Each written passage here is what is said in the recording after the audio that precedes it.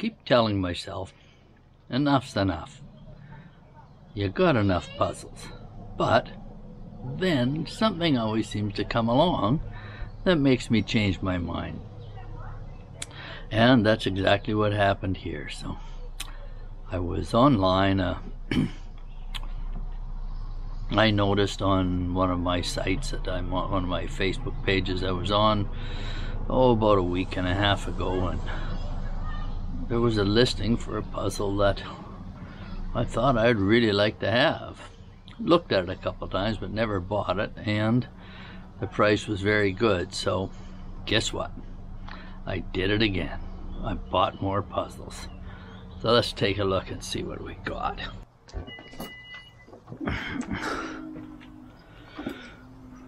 So we ended up driving today to pick up puzzles. And the main reason was this baby here. This is one I've been looking at for quite a while. Came available, so I couldn't resist.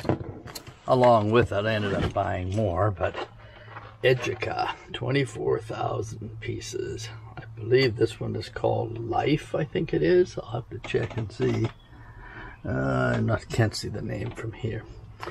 Anyway, this one came available and I couldn't pass it up, and got more along with it. So what I'm going to do is I'm going to haul them all into my puzzle room, and then we'll take a closer look.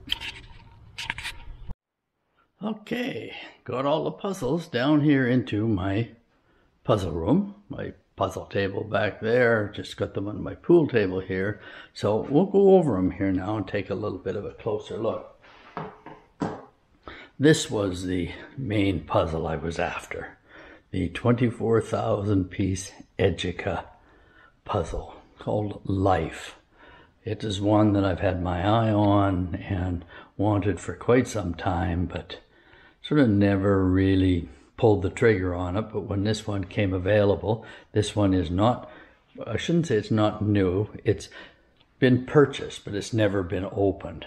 And as somebody mentioned before on a post a little while ago, that the puzzle companies seem to be going away from the shrink wrap. This one is not shrink wrapped, but if you look very carefully, I don't know if we can see here, but there are seals. That one doesn't show very well, but there is a seal right here, a round plastic seal. There's one here as well, one on all four sides. So the puzzle is new. Slight bit of damage on one corner, but I didn't buy it for the box, I bought it for the puzzle. So I'm very happy about this. So this puzzle, if I'm not mistaken, is 4 bags of 6,000 pieces each. And that shouldn't be a problem since I just finished a 6,000 on this table. So I know 6,000 will fit. So this will go into the pile along with my 42,000 Educa. And someday we'll get at it. But very happy about getting this one. Very happy. Then, after kind of made a deal on that one, I was introduced to, or shown, Cobble Hill puzzles. This one is called Pink, Red, Orange, Yellow, Green, Blue, upside down, and Purple.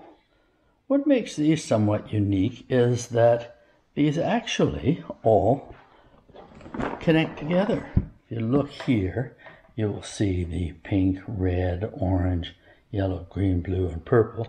They do actually can all connect together. So this person had the full set.